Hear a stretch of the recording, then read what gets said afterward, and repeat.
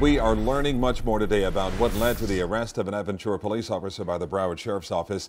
And Local 10's Roy Ramos live now with what happened when the defendant faced a judge today. Roy. Calvin, yeah, in court we learned that this may have all stemmed from an unlawful stop that happened in the city of Pompano Beach. Well, two people filed a complaint. Investigators with the Broward Sheriff's Office looked into it, and now it is that Aventura police officer facing some pretty serious charges.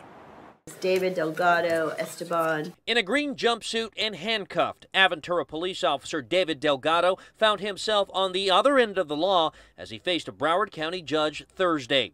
In court, we learned the 30-year-old who took the oath to protect and serve is now facing serious charges that include 2 counts of kidnapping, 2 counts of aggravated assault, 2 counts of engaging in a criminal offense with a deadly weapon, and battery. The defendant is a police officer. There was an allegation of a phone that was stolen, and in retrieving that, this is where the kidnapping charges come in. In the arrest warrant we obtained from the Broward Sheriff's Office, it states the incident all stemmed from Delgado unlawfully stopping and detaining 2 people in an area out of his jurisdiction, nowhere near the city of Aventura where he works. He's an officer. He's been working with the Aventura Police Department for a number of years. We reached out to the Aventura Police Department, who tell us this started with allegations of misuse of authority and a false arrest incident in Pompano Beach. In an official statement, the department said the complaint was filed by 2 individuals and an immediate internal affairs investigation was initiated by our agency. We have fully cooperated with the Broward County Sheriff's Office to ensure a thorough and transparent investigation. Based on their findings, they have decided to proceed with charges.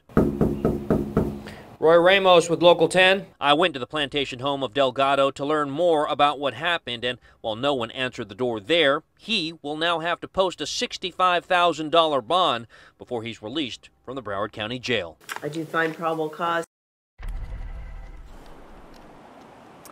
And if Delgado is to post that $65,000 bond, he will still have to surrender his passport and be fitted for a GPS monitoring device. As for his work status, he has since been suspended from Aventura Police.